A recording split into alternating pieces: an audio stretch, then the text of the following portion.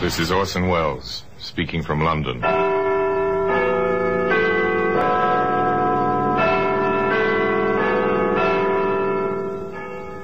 Black Museum, it's a repository of death. Here in the grimy stone structure on the Thames, which houses Scotland Yard, is a warehouse of homicide, where everyday objects, a phonograph record, a postcard, a color photograph, a simple statuette, all are touched by murder.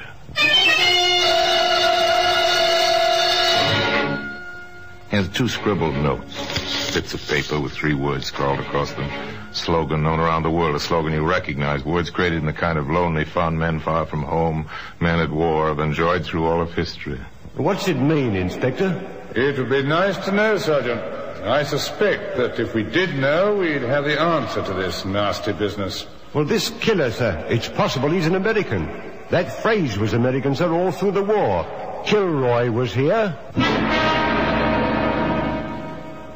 Kilroy was here. And he's still here. In the Black Museum.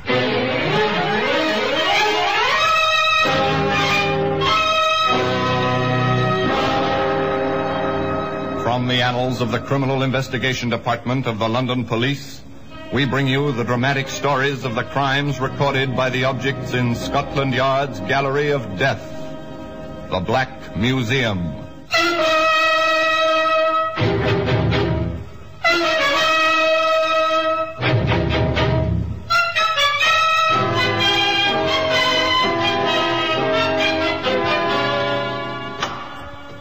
Here we are in the Black Museum. Scotland Yard's Museum of Murder. Here's a typewriter. Your secretary uses one. Perhaps your son or daughter write their school essays on a machine like this. This one is used to write a letter. That letter brought a woman to an address and death to the author of that letter. Here are the notes. Scrawled on lined paper such as children use, children who are just learning to write. And a photograph showing the same 3 words scratched on a wooden surface. 3 times 3 was a number in witchcraft in ancient times. 3 times 3 words were written. This wasn't witchcraft, merely murder. Began for Inspector Liggett and Sergeant Porter in the usual manner. The telephone rang in the inspector's office at the yard. Inspector Liggett here. Sergeant Garth, 11th District Metropolitan Police, sir. We're at the Royal Roost, sir. Private supper club, 15 Marley Court. The proprietor, Matt Bolton, has been shot and killed, Inspector. Very well, we'll be right along. Well, so Matt Bolton has finally departed this earth, Porter. In the expected manner? In the expected manner. You wouldn't know Matt Bolton. 99 chances out of 100 you never heard of him. But enough people had heard of him to net Matt Bolton a neat 6-figure income from various protective associations and entertainment enterprises, such as the Royal Roost, one of those small private supper clubs, manages to keep its license by operating just within the law. The club was easy to find. In place of a neon sign, there was a police constable at the door. Yeah, looks like it's this way, I think.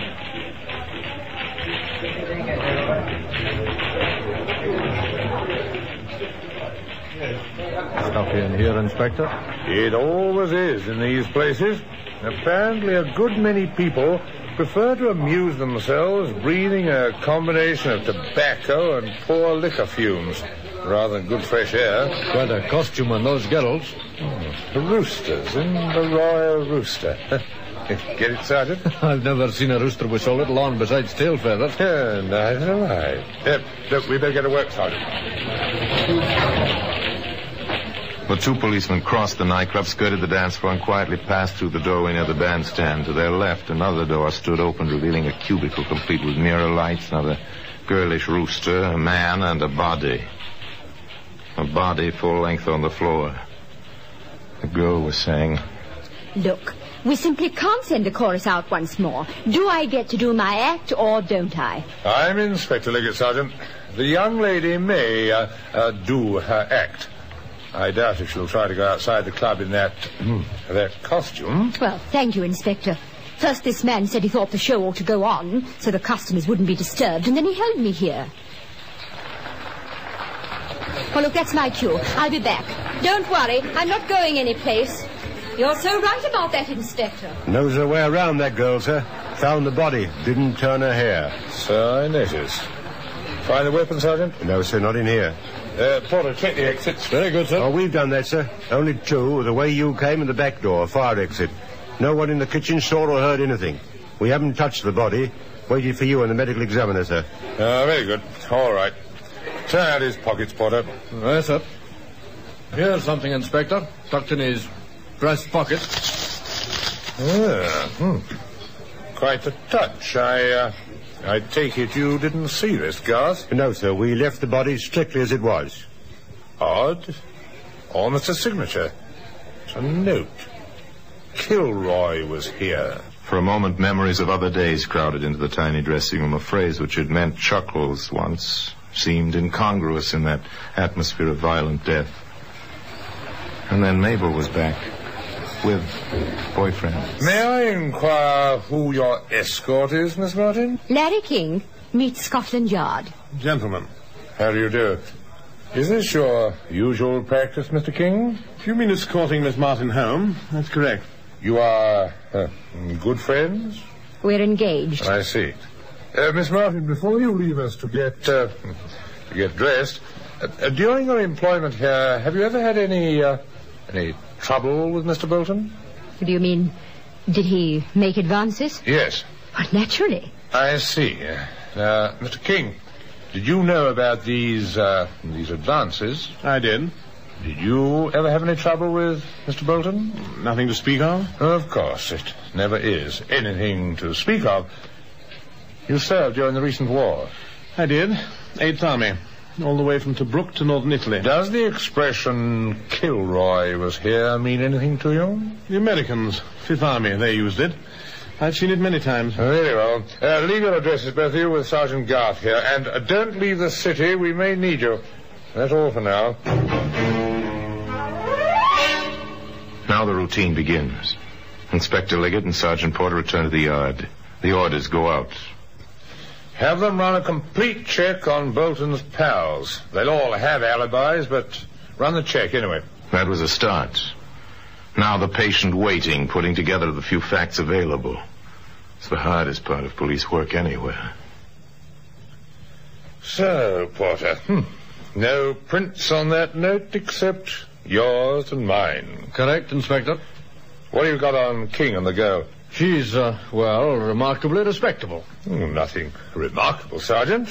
What about him? He's a lawyer in the city, rather successful. Good reputation. Ever crossed Bolton's path in his work? Nope. He's a copyright lawyer. Deals with writers, mostly. Nothing there, then. Takes patience. Lots of it. Check and recheck. Wait for information. Wait for the telephone to ring. Inspector Liggett here. Detective Ashton, sir. 23rd District. Go ahead, Ashton. At 14.5 Haven Mews, sir. We've been watching the place, sir. That King fellow lives there. Yes, I know. The superintendent's wife has been found, sir, on the cellar steps, strangled. We found the note in her apron pocket. Kilroy was here, it says. Wait for the telephone to ring, and when it does ring, another death, another note. No solution. Merely complication piled on complication. A short while later, in the basement apartment of the newly widowed janitor. You found her yourself, Mr. Evans? Yes, sir. Lying there she was on the cellar steps. I was going down to look at the oil burner. I see. Now, your wife have any enemies, Mr. Evans? No, sir, no. Where would the likes of us come in, having enemies? Quarrelsome a little, you might say. But what woman isn't? Oh, she quarreled with you? With me, mostly. Not that I could blame her. It's hard work, a place like this, you know. Once in a while with a tenant. Well, the children in 4B, for instance, they write on the walls. So my wife argues with the mother. Mm-hmm. The nice young man in 6G lets the bathtub run over. 5G complains. My wife scolds Mr. King. I see, yes. Now, is Mr. King at home now? Oh, I believe so, sir. All right. Thank you. We'll do our best to find whoever killed your wife, Mr. Evans. Oh, thank you, sir. She had a temper, I know, but she never did no real harm. Up in the self-service elevator on the 6th floor. Find 6G and ring the bell.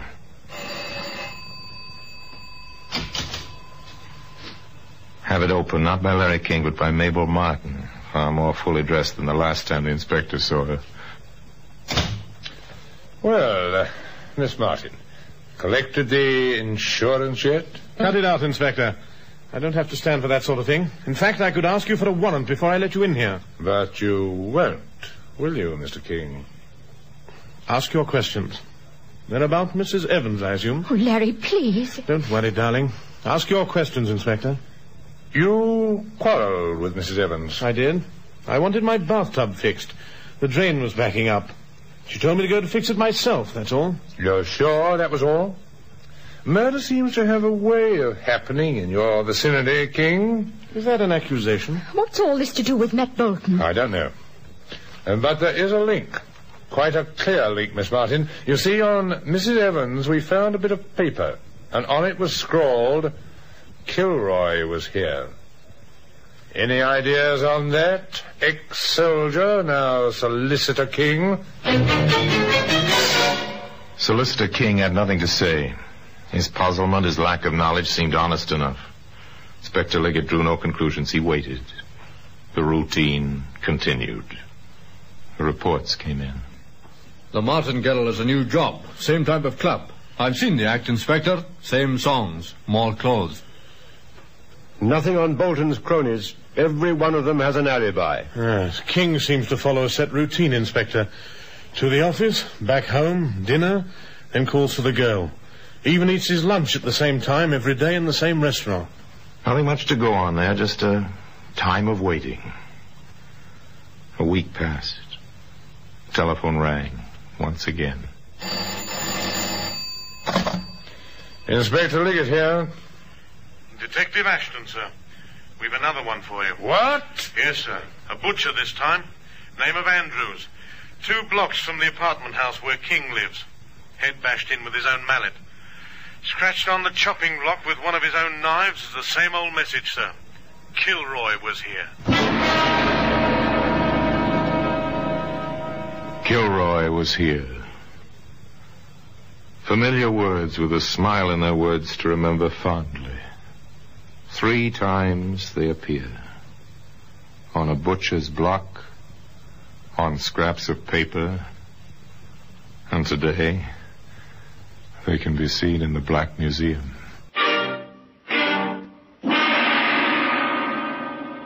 Orson Welles will be back with you in just a moment.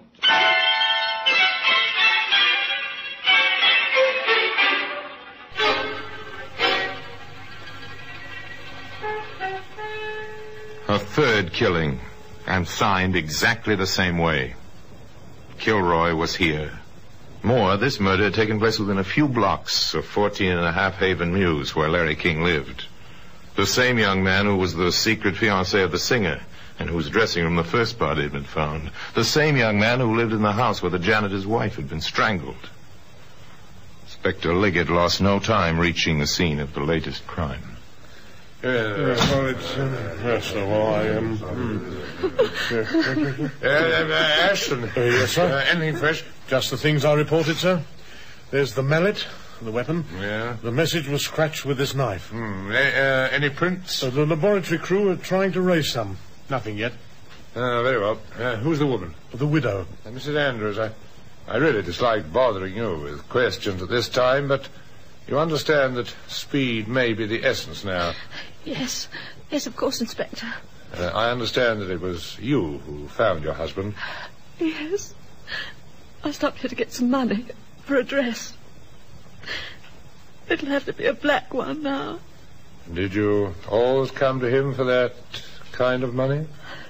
Well, Jim had his ways. He was considerably older than I am.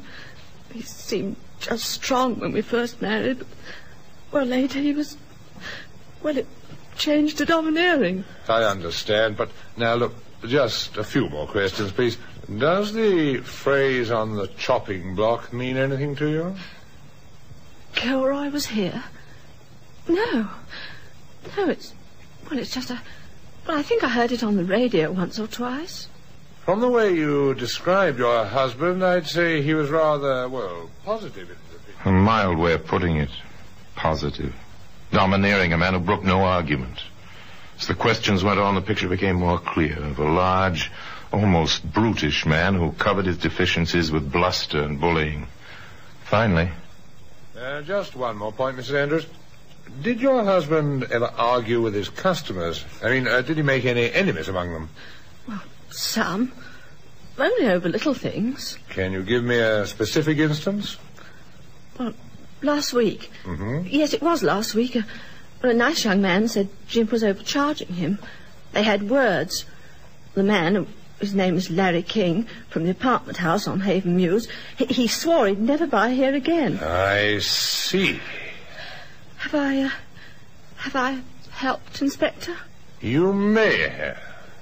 Just a little time will tell, I suspect. Just a little time.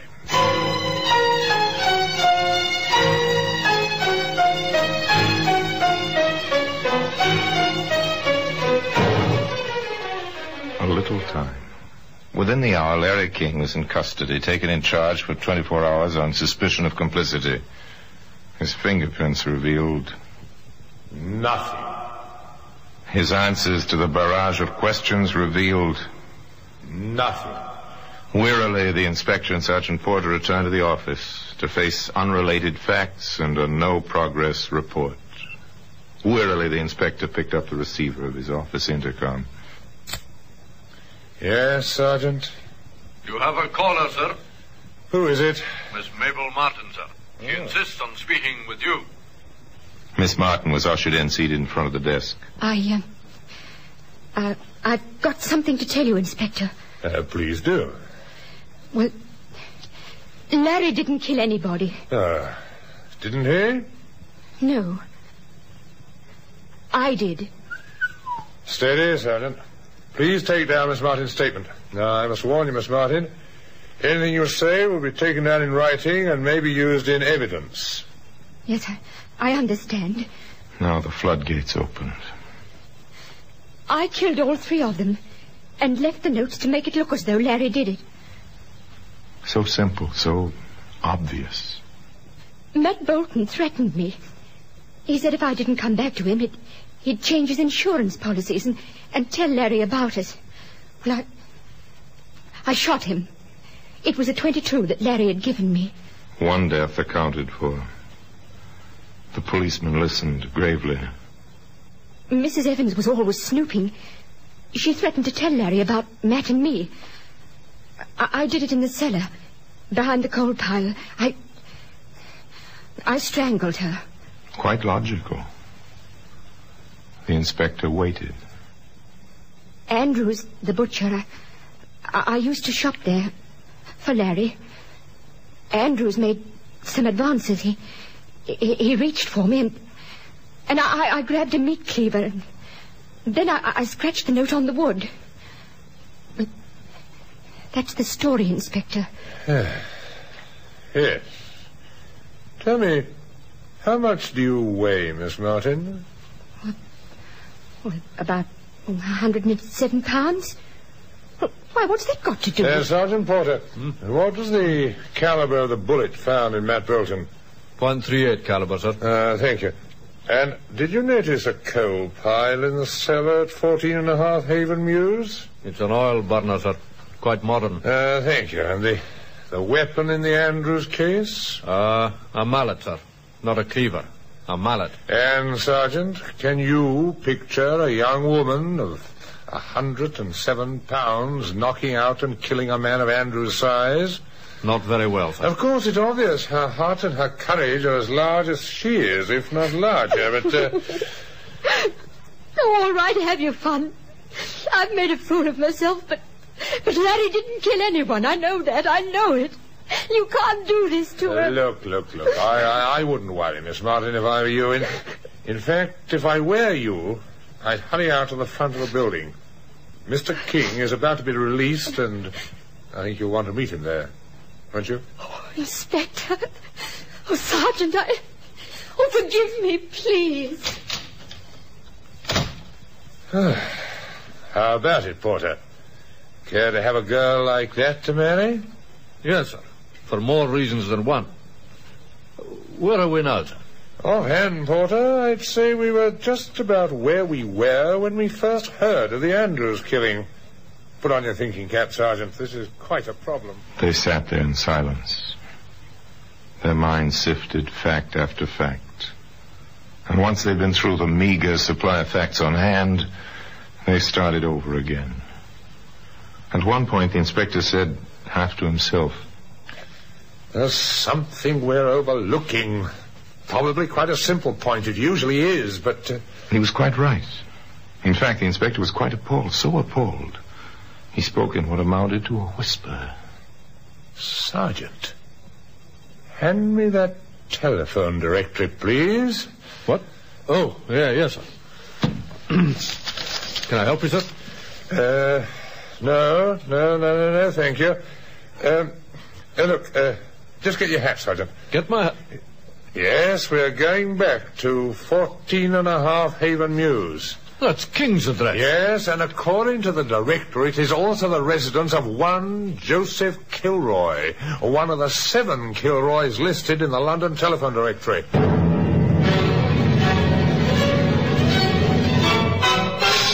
Doesn't take long from Scotland Yard to Haven Mews, not when you travel by police car with a siren going. It doesn't take long to race upstairs to a 3rd-floor apartment, ring the doorbell. Come in, gentlemen. I heard your arrival in the street. What took you so long, gentlemen?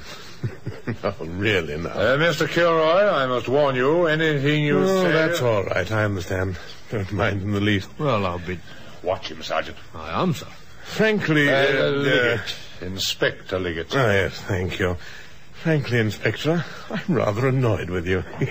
Here I go to all the trouble of killing a man so that nice young fellow in 6G could marry that cute little baggage he's going with.